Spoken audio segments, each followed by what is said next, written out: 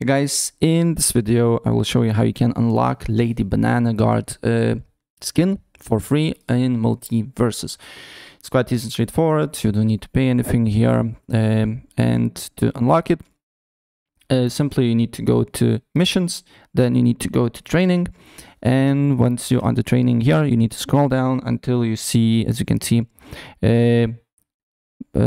banana woman character here, and then you need to log in 7 days. I don't know exactly if you need to log in to 7 days straight or just 7 days in overall to unlock the skin.